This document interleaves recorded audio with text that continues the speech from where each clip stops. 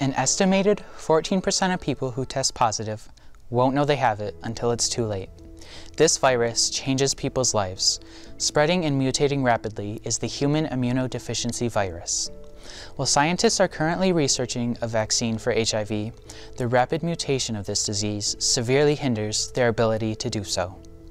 HIV can target certain CD4 cells in your immune system to make it harder for you to fight off illness, and it can do this without presenting any symptoms. HIV is transmitted through certain bodily fluids such as blood, breast milk, and saliva. There's no time like now to get tested. Talk to your healthcare provider about what vaccinations are right for you, and learn more about the Michigan Vaccine Project and vaccine information, including COVID-19.